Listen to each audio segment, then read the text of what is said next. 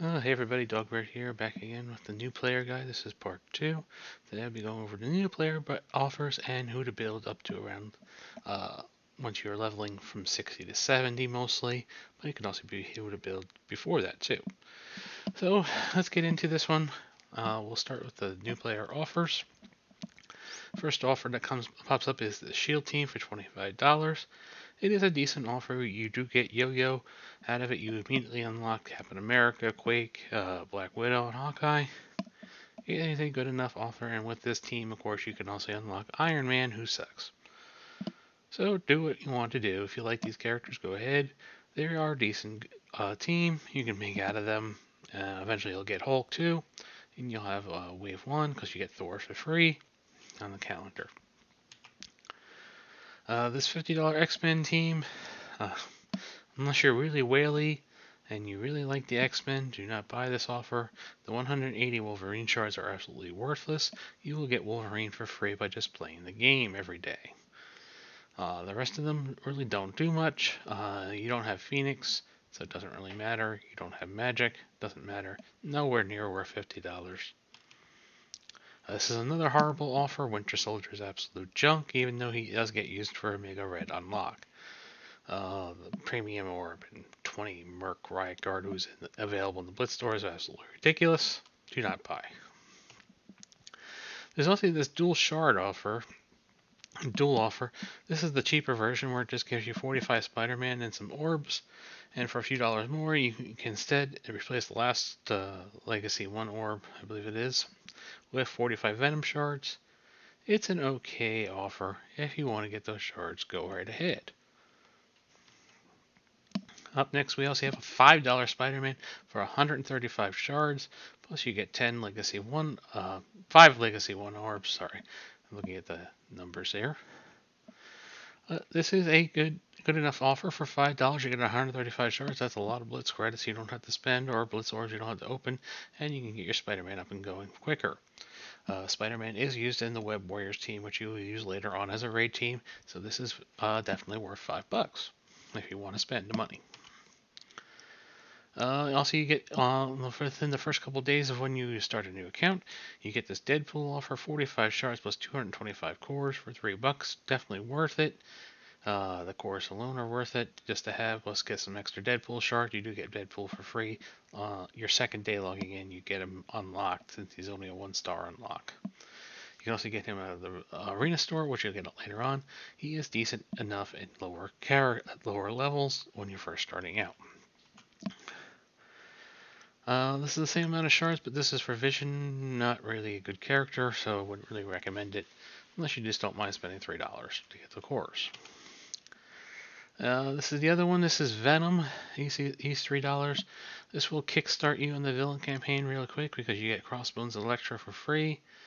This will give you your third villain right away. You don't have to wait for a premium or drop or anything like that to farm anybody. Plus you get 225 cores. It is worth it to do it really quick.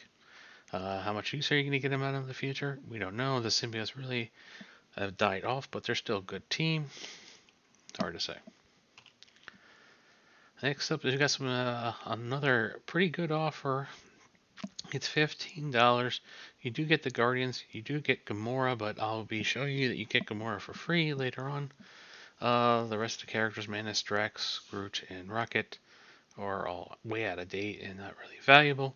Though technically, this would put you on the road to get Star-Lord, and there is 7,000 energy. That's probably the biggest part of this offer is 7,000 energy, which is both good and bad. Which, the bad thing is it gives you 7,000 energy, which is 7,000 experience, which makes you level quicker. Because if you don't know that once you get out of the starter blitz once you hit level 60, so this would actually put you on the road to get out of that blitz quicker because now you're leveling quicker. I would not recommend buying this one unless you're buying the next offer as well and you don't mind spending all this money to get these characters. Because the next offer is the Sinister 6 offer. This is $5 more. You can get 10,000 energy though, and you get the Sinister 6. You get 180 shards of them. That's 4 stars each. These will help you unlock Invisible Woman, who's becoming a 4-star unlock, so you get Invisible Woman. And you can also go get Shuri. Shuri is actually quite valuable and will be needed later on. So This one's definitely the superior offer for only $5 more. You get more shards, you get more energy. This is definitely something to consider if you only have $20 to spend in the game to buy this offer.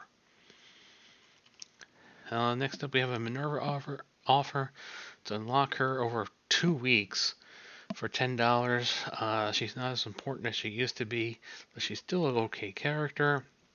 Especially at lower levels, you could still use her. You could still use her in Dark Dimension 2 as well. She is a War Store character, so there's some value there to not spending war credits, but there's better characters that you could get. The Red Skull team, this is absolutely horrible, $50. Hydra at best is a war defense team. Red Skull does have some splash value, and the Hydra team does have some splash value themselves. Once you're talking the Greek Gamma Ray, that's about it. If you're on the middle lanes, do not buy. Power Armor team, definitely not a good team. All these characters are easily attainable. Really not worth the $20. This one may be worth the $20. This gives you 100 shards of 5 different characters. They're all mercenaries, so they would help you out with a good little jump start to the payday event. So that one could be worth it. And just a little update to part 1. I forgot to tell you to check the new website events daily, because every day you do get, once you win a Blitz battle, you do get 100 energy, a premium orb, and 150 RTA points, which won't affect you at first, but will later on. The 100 energy and the premium orb are quite critical to a new player, obviously. Extra energy and of course some extra free shards of some random character when you don't have any characters is quite good. And on the right, we also have the calendar that's currently going out to new players. It's the Gamora calendar. You get to unlock Gamora after you log in for 7 days guaranteed. Plus, you get some gold orbs. You get some, I think the Legacy 2 orbs, if I recall. Some blue T2 materials, and you even get a Mega Orb for just logging in. Quite a nice calendar. It's fully free, and it really helps you get that Gamora up and running quickly. So, unfortunately, it also means everybody in the new player arena is going to have Gamora. So, like I said before you hit level 60, you are in the beginner blitz. You want to blitz hard, especially for the newer characters. The closer to 60 you get, the higher you should be placing in there, the more shards you should be getting of those new characters, even unlocking them. Or even getting 4 stars, depending on how you do. Once you hit 60, though, the blitz after you reach 60, so if you hit 60, say after the Thursday blitz started, on the Sunday blitz when that starts, you would then be thrown into the wolves and be competing with everybody else, and good luck. And let's not forget, if you unlock these characters here: Maria Hill, Deathpool, Silver Surfer, Emma Frost, Sharon Carter, Shang-Chi, Captain Sam, Icarus and Cersei, Orchestral, build them as high as you can. That always goes on. Everything I'm about to tell you is all characters I know you can easily obtain or farm as a newer player without having to spend money, and you're not having to rely on orb drops. So the first priority for you should be building is your arena team. This may also double as your raid team. Some of the easier ones that are easier to obtain are Zemo, Gamora, Nebula, Phyla-Vell, Shang-Chi, Sharon Carter, and Maria Hill. If you're looking there's no absolute best team out of these characters. The highest priorities would probably be like Shang-Chi, Zemo. You want to use Gamora and Nebula together along with Phyla-Vell. Maria Hill and Sharon Carter could also be used. You can mix and match as you need. Maria Hill is a healer, does some troopers. Sharon Carter does give ability blocks. Shang-Chi is just amazing.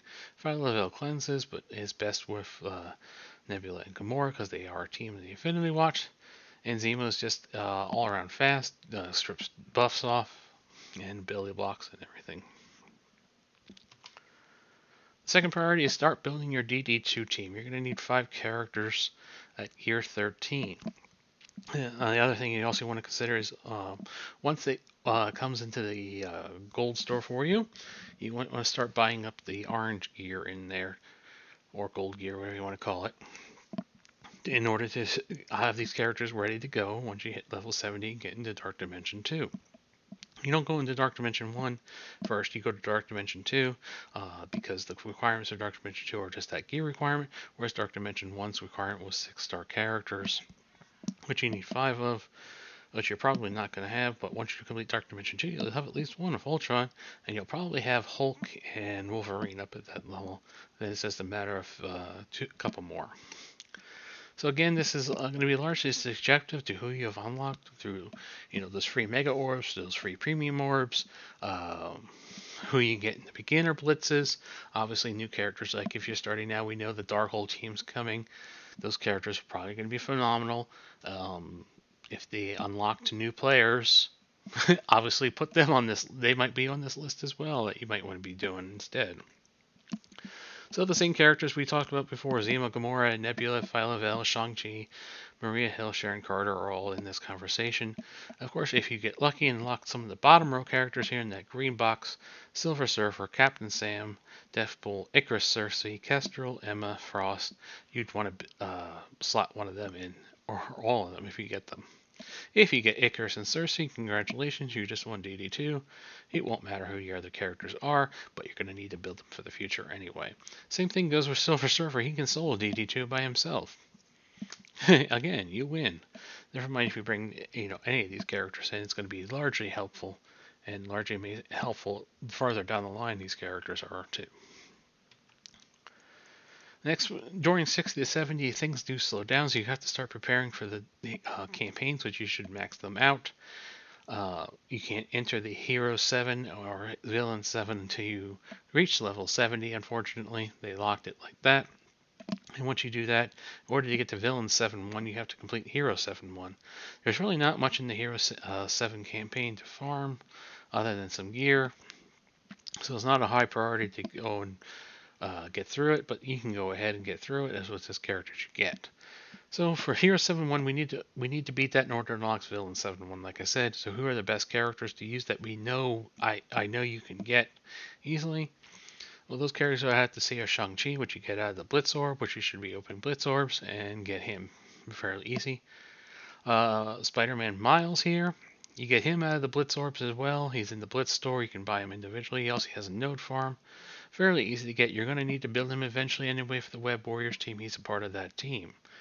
He may not be as good until you hit Gear 14, level 75, but he'll still be sufficient enough to get through this node. Next up, of course, is Spider-Man. He's, again, a part of that Web Warriors team. He works well with Miles. He's a brawler, so he works quite well. Again, you need to build him up anyway. Why not? Up next is Cloak. This could change in the future where we could, with the next member, if Dagger becomes easily obtainable to a newer player, then go ahead and get her as well along with Cloak. If you only have one, it's going to be Cloak. He's in the raid store, he's easily obtainable, and he does work standalone as well. He's the better standalone of the two. And the fifth character I actually put as Misty Knight. You get her out of the Blitz store as well, so we have 4 Blitz characters and 1 raid store character. The reason why I put Misty Knight in here is she is a tech character. We will need a tech character later on in the Doom campaign. So this will give you a chance to work on her. She also works with Shang-Chi on the Heroes for Hire if you're putting them on defense and more. A couple alternatives would be Squirrel Girl with her recent rework. She is quite good, and she is node farmable and easy to get. And of course the other one would be Ms. Marvel. Ms. Marvel, being a brawler, would assist both Spider-Man and Miles as they attack. She's a pretty good tank. Just got a little bit of a touch up, so she's even better now as well. And again, is node farmable, easy to get, and is used to help unlock the legendary Ebony Maul. So you might be wanting to get her anyway. And she's I think she's only a 1-star unlock too, if I remember correctly. And then we move on to the Villain 7-1 campaign. So you defeat Hero 7-1, you want to get into Villain 7-1. Unfortunately, on Villain 7-1 through Villain 7-3, because we want to really get to Villain 7-6, or you can after that you can use anybody you want in that campaign, but to clear out the villains, you can only use AIM, Hydra, or Sinister 6 characters. There's really only 5 characters I would recommend. Of course, the first one being Zemo. If you have him big enough, he can pretty much take out these nodes by himself. He'll be doing most of your damage. Scientist Supreme is the only AIM character on this list because we're going to need her later. That's the only reason why she's on this list. Might as well fill out the team, I figure. Electro would be a member of the Sinister Six, easy to get. She's in the Blitz store. You're going to get her anyway. Rhino's also in the Blitz store. You're going to get him anyway. He has some usefulness and more offense, and because he can clear blinds. So those are two easy characters to get. Scientist Spring, I forgot to mention, is on a node, easily farmable, attainable. I don't remember the exact campaign it is, but she is out there easily attainable. And last but not least is Hydra Grenadier. He is available inside the Raid store or Raid Orb, just like Zemo. He works incredibly well with Zemo. You're going to probably want to build him up anyway with Zemo. They do work well together. So next up, you'd have to go to villain 7-4 to 7-6. 7-6 is where we can find Hela, who we're going to eventually need to unlock Black Bolt, and she can be used to unlock Phoenix. For the legendaries, eventually you're going to get those legendaries. They're not as valuable as they used to be, but they still have value. And Hela herself is a good character. Not as important as she used to be, but she still finds quite a bit of uses out of her, especially at lower levels. So there's not too many villain mystics you can easily obtain right now. Again, this is probably going to change with the Darkhold team. Like Dr. Strange Heartless is a villain. If you get him, obviously bring him up. So the characters we're going to look at are Loki. He is easily node farmable. He's another one you have to get up to level. You have to get up in star levels to unlock for Phoenix and for Black Bolt as well, because he's an Asgardian. So you might as well bring him. Yondu just got a rework. He's gotten quite better. He would be a really good one. He's a very easy early farm too to get. Juggernaut used to unlock Magneto, plus you can get him out of the arena store fairly easily. He's a very good tank actually too, so go ahead grab him. Mordo used for the Phoenix unlocked as well. Just got a rework as well, so he's quite good now. At least decent if you're using the Dark Hunters. He'll help you out tremendously, and of course we have Elektra already, so I put her on this list to build up as well. She is part of the Shadowlands team if you're interested in more offense. The only other alternative would be Ronan. He comes out of the raid store. You'll probably get him anyway, just opening up raid orbs. He is actually good for these nodes too, if you don't mind building him up. You could then eventually, if you're on the side lanes of the Greek raid, of the Gamma Greek raid, you could use him there as well. After these nodes, you can clear out the rest of the villains campaign with whatever villains you want. There's nothing else to build for them. So I hope this gives you an idea of what to build during that little lull of 60 to 70 as you get ready for Dark Dimension 2. Part 3, we'll talk about the Doom campaign, what to build going forward, and plan out for raids and things like that. Until next time.